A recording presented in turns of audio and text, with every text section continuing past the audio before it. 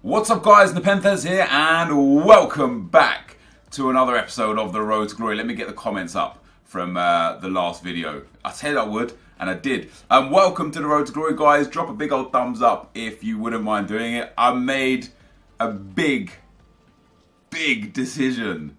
I sold Henry. That's right, I did it. I'm not even sorry either. First things first, there's some stuff on the trade pile here that we sold. We sold Boateng, sold Alaba, sold Goretzka in form, sold Fährmann. I reduced the price on some of the 87s that I had that weren't selling. I made like some coins on these 87s, but like 500 to 1,000 after tax. Not mind-blowing. They were just taking up trade pile space. We'll get through that in a second. I also invested in some Jagielkas and some Luis Gustavos, and although I'm selling them, and again I've made like on Jagielkas I bought them for like 16,000 and I'm selling them for 17,000, so I'm making like, I don't know, what's that, like 100 coins per card. Profit is profit though, right? And I actually still think they're wise investments, and Gustavo the same. I'm going to explain to you why I think they're wise investments in a second, but I'm also going to explain to you why I sold them. Yeah, so there you go. I bought some Jagielkas. I sold Puyol for a loss. I bought him for 405 or 403 or something like that, maybe 400 on the dot. Sold him for loss plus tax. And again, I'm going to get through why I sold them for a loss in a second. I sold Saul for 51k. I bought him for 50k. Lost a bit on him. Sold Lippmann for 470. I bought him for 510. Man, that was just a waste. Sold Henry for 1.5. I don't know why it shows it like that now, but I did take a screenshot of his final stats, which I've since deleted because I'm stupid. Is it this one? Restore that. It is this one. So, I bought Henry for 1,623,000 coins and sold him for 1.5 million. So, although I did lose coins on Henry, I didn't really lose much on Henry because I played 653 games with him. I scored 1,023 goals with him and got 403 assists with him. So he got 1,426 goal contributions in 653 games. I sold him now because I want coins. When Team of the Year comes, you know, there's been some talk about Team of the Year. We're obviously heading into January now, so a week to 2 weeks likely until Team of the Year is released. And I just want to be able to move straight into picking up some Team of the Year cards. A couple more Gustavos sold there as well. Fitness cards, an Iniesta, another Jagielka, that Handanovic, another Jagielka, and another fitness card. So I'm going to clear those out real quick. So the Luis Gustavos I bought for around 24 to 25k, and they're selling for about 28,000. I believe they will go much higher. The reason why I think they're a good investment, and I'll explain who it's a good investment for in a second, but the reason why I think Gustavos will go much higher is because according to Footbin, which obviously is the site we use to just, you know, get our data, our information from, etc, etc. According to Footbin, the cheapest rated 85 in form right now is Luis Gustavo at around 24 to 25,000 coins. You could probably pick him up for like 23,000 as well if you tried, because of the 83 rated Gustavos as well. And because this Gustavo is so cheap, he gets listed like at 23k and he'll actually stay there for 4 or 5 seconds. So you can get them for like 23 to 24, but he's selling right now at like 25 to 28s. But the next cheapest 85 rated informs are Pastore, Jonas and Lopez, and they're up towards a 28, 29k mark. So although there's no real need for the informs right now, once a big team of the, once a big icon comes where people really do want it, the informs of these 85s and stuff will probably go up to like the 30s and so on and so forth. And there's only a handful of informs that are 85 rated or lower that are 30k or 28 to 30k. So regardless, I think you could pick him up for like 23 to 25k, sell him for 28k and still make 1,000 coins a card. But if you wanted to, I'm trying to sell like the Ozil as well. I've listed the Welbecks just to see if there's some lazy buyers. Arsenal are playing Chelsea this evening. Well, by the time you're watching this, Arsenal would have played Chelsea. And the starting lineup so far has Welbeck starting behind Lacazette. So I picked the Welbecks up for around like 18,000 or less. If I can get Welbeck sold and just get the coins back, I'll be happy to do so. Hopefully he does start and he goes up to 22, 24k and we can actually make a nice bit of profit on him. A PZ I bought as well, I'm trying to get rid of. Another Luis Gustavo there. We're trying to get rid of more Luis Gustavos, up at a lot in. And you can see I've got 3.3 million here. once all this stuff on the trade pile sells, even if I have to sell it for a loss, which I'll happily sell it for a loss, even this Benatia I'll sell for a loss, the Lozano I'll sell for a loss. There's a reason, I'm going to explain the reason why I'm happy to sell for a loss in a second, but there's so much on this trade pile, man. I'll be well over 4 million by the time it all sells, and that's not including all of this stuff. Now I'm holding on to the blue cards because I think I bought them for so cheap, like 13k or so, that if they're ever needed, I'll make money back off of him. And if I ever need coins desperately, I can sell them for like a 1k loss at maximum.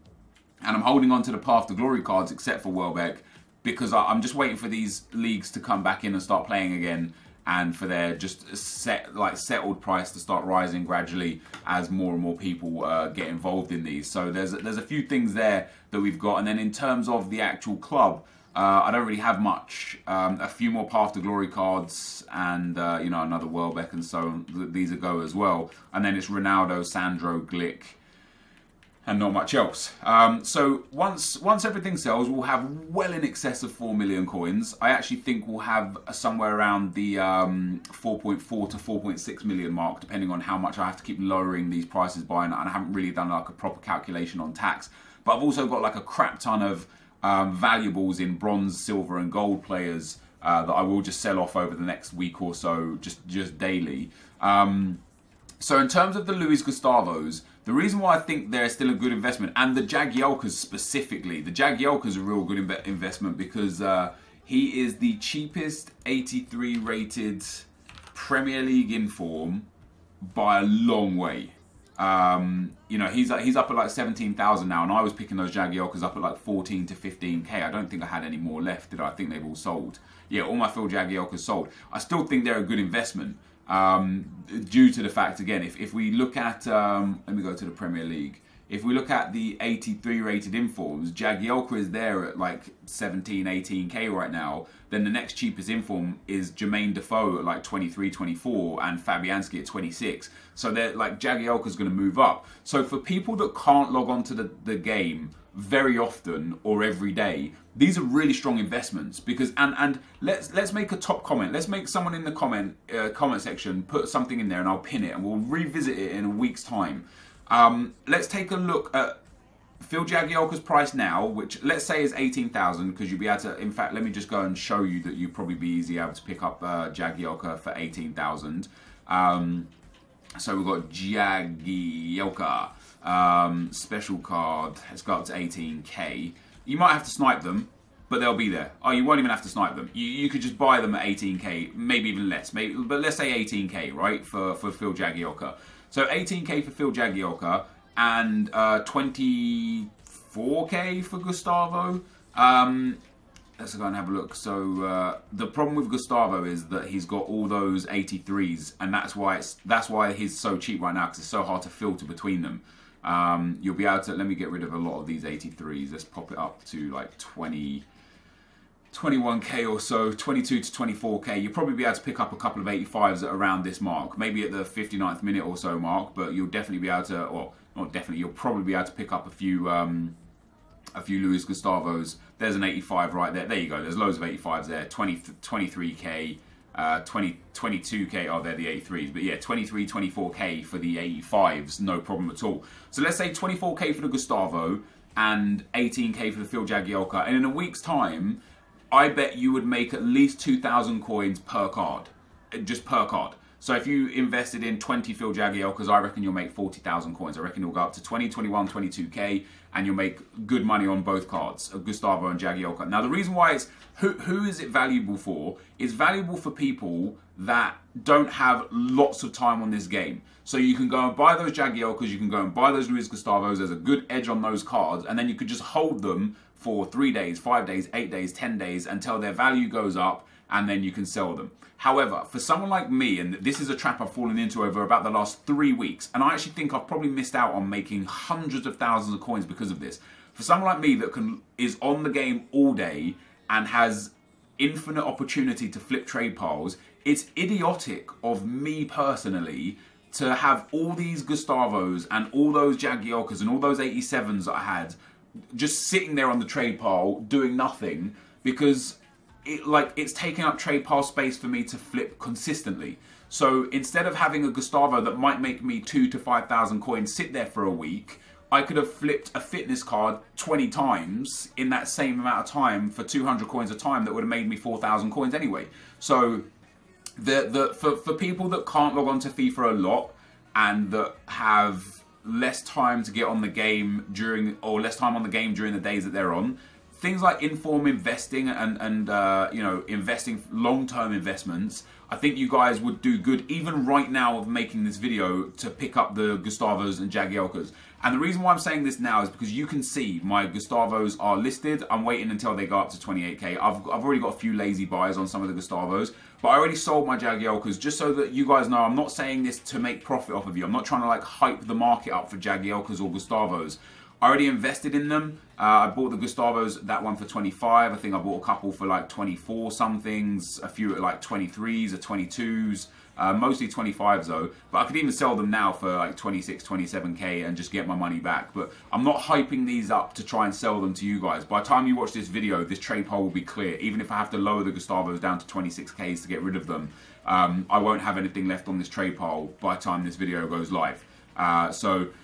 Well, maybe the Danny Welbecks. But yeah, we're getting rid of it all. And the reason why I'm getting rid of it all is because I've got a couple of good trading methods that I want to indulge in and see if they're really efficient and effective beforehand. But if not, then I'm just going to hold on to the coins until Team of the Year and then invest and buy. Now, for Foot Champs, guys, I was going to play a game of Division 1 in today's video, but I'm actually not going to now because it's already well over 11 minutes. For Foot Champs, I managed to grind out Elite 3. I'm so disappointed in my own performance this week just gone. In terms of my actual monthly results, 138 wins out of 178 games is fantastic. Let's get a percentage calculator up because I love my stats and such. So 138 is what percent of 178? That's a 77.5% win rate. If I actually got that through the whole the whole 200 games, that would have been like 145 wins. Is that right? No, it's more than that. That would have been another 15 wins. So it would have been 153, 154 wins, which obviously would have put me well above Elite 1. Not quite close in terms of top 100s, like probably about 15 or 18 wins out. But I was happy to take the time off, you know. On Christmas weekend, I only played 21 games, so 19 of the games are gone there. And I know I could have got Elite 1, but I left myself with the task of getting 31 wins this current week. And I got to 17-3, and then I just fell apart, man. Like, I started playing angry, I started rushing my play, I wasn't thinking when I was playing, I was just playing bad. And we ended up scraping Elite 3 on the final game. After being 17-3, I then went 12-2 in my last 20 games by the skin of my teeth. So I am happy that we got Elite 3. I'm a little bit gutted that we didn't get Elite 1 monthly, but we're still going to get 15 red cards, which is sick. You know, they're going to be... If they're anything like the other reds that I've got, I'm gonna get 1 or 2 usable cards, which is great. In fact, in my team for a lot of items like that Kimmich, he's played nearly 300 games. Alessandrini has played nearly 400 games. Benatia has played over 200 games. Matuidi has played nearly over 500 games. So the red cards in general have actually been very, very kind to me. I don't think many other red cards have got many games for me. 2, 1, 4, 40 on Fernandinho. I use him as a sub a lot though, not as a starter. 2, 17, 2 for Luis Gustavo, none for Grankvist, none for Kolasinac, and then it goes back to Kramaric. 7 for Moy, 35 for Kolarov, again all as a sub. 7 for Berezutski, but I don't know what I used him for. I honestly don't know what. I don't know where he got his games in, man. I can't remember where I used him. Nothing for Griffo, nothing for Alcacer. 19 for Talisca as a sub. And this has actually got a good card. Other than Composure, if he had a bit better Composure, I'd use him as a sub because he's got decent enough dribbling, really nice passing and decent shooting. Just sadly, he doesn't really have the ability. And then again, like just a few here and there. Farfan 15, didn't really get on well with him. 73 goal games for Valencia and 63 for Fabra. So my red cards have been alright to me, you know, they've been kind. So even if we get like just 1 more usable card, that'd be sick. But yeah, in terms of this week, in terms of like increasing the coin total, I sold everything that was valuable and I'm selling everything else that's valuable, because if we can get up to like 4.5 million coins and then get Elite 3 rewards, it's going to be another 70,000 coins and a 100k pack and a Team of the Week pack. And the Team of the Week this week is sick. It's going to contain 91 Alexis Sanchez. Let me just show you the squad that I've got here. 90 right-wing Dybala, 89 second inform Paul Pogba, inform Willian, inform Dele Alli, 86 striker Firmino, 86 striker Arnautovic, 85 Perrin, 85 goalkeeper Ederson that will be worth a good chunk, 84 Lovren that probably won't be worth much, an 82 centre-back Dendoncker, an 82 Nkulu, an 82 left mid Braithwaite that actually looks like he'll have really good in-games. I can't wait to see that. An 82 Quagliarella, an 82 Cam Lingard, an 82 inform Izquierdo, an 81 inform Aki, who's got ridiculous stats as well, and an 81 Snodgrass. So of the players I can get, even the low-rated players, Aki, Izquierdo, Lingard, Braithwaite, Dendoncker, those dudes are still going to probably be worth 30 to 60,000 coins a man. And then if we do manage to hit one of the big guys, you know, the Firmino, the Paul Pogba, the Dybala, the Sanchez, we could be looking at increasing our coin total by millions today, tomorrow's video for rewards. So until rewards come, I built this team because I was going to play a Division 1 game, but I'm not going to anymore. When rewards come, depending on how many coins I have and what I pack and stuff, I don't know what my final team is going to be this weekend league. Because I've sold Henry now, it's hard to fit Alessandrini in as I'd like to. And I don't have a striker.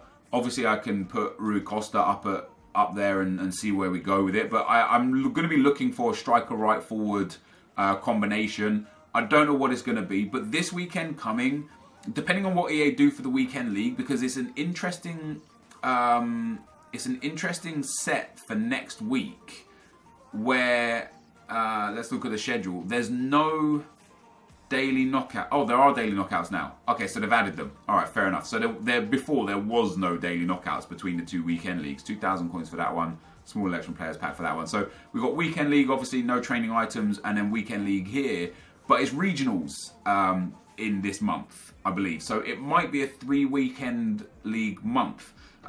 So until Friday comes and I know what the weekend's going to do, I'm going to play this weekend, not casually per se, you know, I'm going to play casually and then try hard or whatever, but I'm not going to be building a meta team. I'm not going to be like indulging in the most expensive players, and the two players I'm going to put in here are probably going to be cheap players, basically. I want to get a couple of just like OP cheapies and pop them in there. I don't know who it's necessarily going to be yet. I can obviously change formation to start the game a different way. You know, I might go for something like I don't know what I might go for, but you know, I might put Alessandrini in there and just play him on 8 chemistry, and then go and get like Mbappe or Martial and play them off chemistry as well. You know, something like that. And the reason why I'm going to do that is because I do want to keep the club liquid. And if I start with a team like this, I've got untradeable Benatia in there, untradeable Matuidi, untradeable Costa, untradeable Herrera, untradeable Alessandrini. Cristiano Ronaldo, who I will not get rid of, he'll be the last guy I upgrade. I want to get the Team of the Year guys first, and then Team of the Year Ronaldo will come last, because this 94 Ronaldo is already so good that it will be pointless burning more coins on him so early. Szczesny, I don't think I want to be my goalkeeper. I might go for Buffon. I might go for David De Gea. Again, it depends who I pack on tomorrow's rewards. And then right back, Valencia and Bailly. They're relatively cheap now, you know, 30k or so for Valencia, 20k or so or less for Bailly. So there's only 50k tied up in these guys, and there's only about 70 to 80k tied up in Alexandro. So there's 130k in my defence. And then there's 2 million in Ronaldo, and then there's everything else is untradeable or worthless in terms of Szczesny, right? So if I can figure out a good striker and right forward that I get from rewards, and when I keep saying rewards, I mean monthly rewards. Sorry, I don't mean weekly rewards. Like there's some really good monthly rewards this month. For example, we could potentially be getting ourselves. So the best players anyway for the monthly rewards this month are 95 striker Messi. So obviously if I packed a 95 striker Messi, he would just sit straight up into that striker spot next to Ronaldo. and then I'd go for like an Inaki Williams or something as my other midfielder, and that would be my attack this weekend league. There's a 94 left wing Neymar, and if we do manage to pack a Neymar, yeah, Neymar will go in. We'll fit him in somehow with Ronaldo. Maybe I'll put Ronaldo up at right forward and play him off Cam, and put Neymar and Cavani or something up at the striker left forward spot, and we'll go that way. There's a 93 striker Suarez, which again would be insane. There's a 92 De Gea, and so if I pack that 92 De Gea, he will go in goal. If not, if I don't pack that 92 De Gea, I will go and buy Buffon for this weekend league. Buffon will go in there instead. There's a 91 striker Aguero, and if Aguero is the guy that is packed, I'll be popping Aguero at striker and Raheem Sterling, maybe an inform, maybe a base card at right forward, and that'll be my setup there.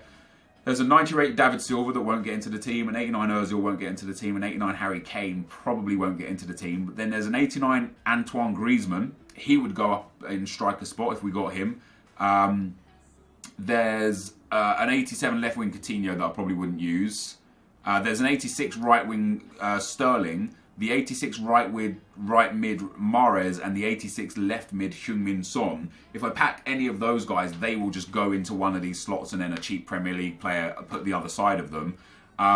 There's the 86 striker Iago Aspas. He'll go in there if I get him. There's basically like a whole bunch of options of players that we can use once we get the red cards, depending on who we get, that will dictate what team I take into the weekend league. So these final three positions will basically be filled up with either all red cards, or if I get no usable red cards, then I'm going to be like, okay, I don't know what to do here. I won't know where to go. I might get like a Gabriel Jesus and a Raheem Sterling, and then play Jesus and Ronaldo up front and Raheem Sterling in at Cam. So, Jesus and Sterling might be the two that go here if I get nothing usable in terms of red cards. But if I get a good red card winger or striker, we'll just put those in and fit the rest of the team around it. So the team is going to be a very untradeable driven team this weekend league. And because of that, although it will still be a good team, it won't be the best team it can be.